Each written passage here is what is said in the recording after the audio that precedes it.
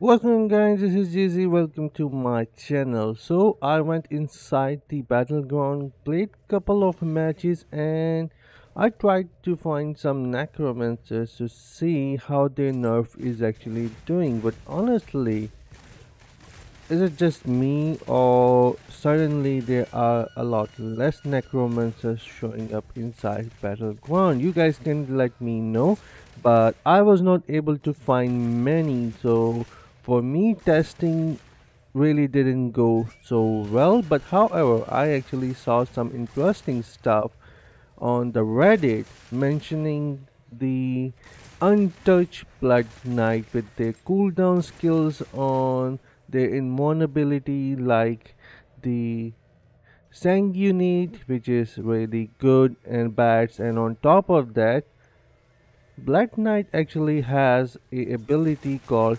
Transfusion. If you are using that skill, what it would allow you is to get out of total loss of control, I think, or you can relieve yourself from the harmful effect. I am not sure. I think it's for the harmful effect itself and gives you shield as well, and the cooldown is really low. But the real thing is that I saw that some players were talking about that Necromancer received a nerf really quickly, noticing that it was not necessary altogether, battle, but the but the Blood Knight reign seems to be not ending at all, especially when its dash ability and some of the invulnerable skills are really strong and cooldown on them are actually really low.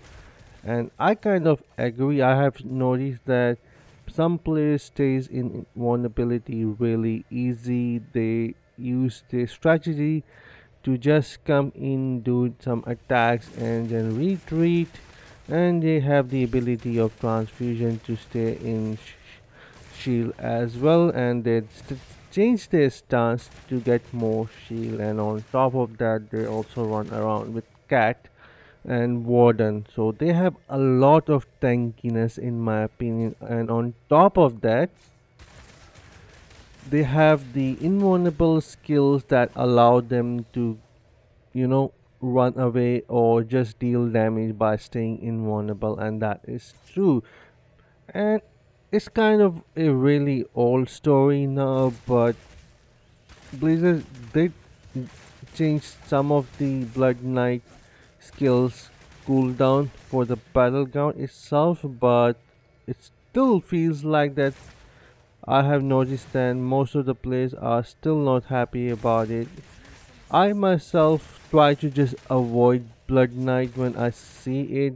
I rather just drop some traps on the Blood Knight, try to deal damage. If I am not successful, I am just going to run away, because Blood Knight is so damn tanky that trying to fight against it if it is not dying is just a call that you are actually going to die here. Also, I noticed a new build style for the Crusader. I am not sure if these are just some random builds, but this player here was actually using this circle thing with the shield that would actually allow you to escape from it or either enter inside that circle.